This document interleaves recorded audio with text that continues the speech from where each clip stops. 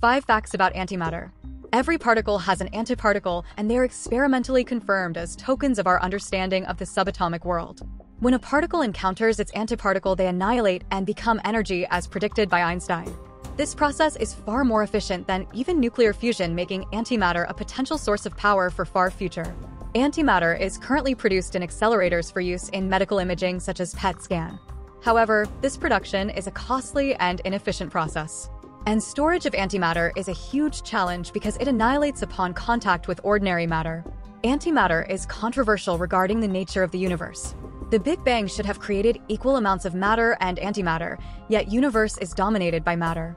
This is known as the baryon asymmetry problem, and it is one of the unsolved mysteries in physics. An antimatter rocket propulsion system would use the energy of matter-antimatter clash. In theory, such a system could achieve a highly efficient propulsion and reach speeds close to the speed of light.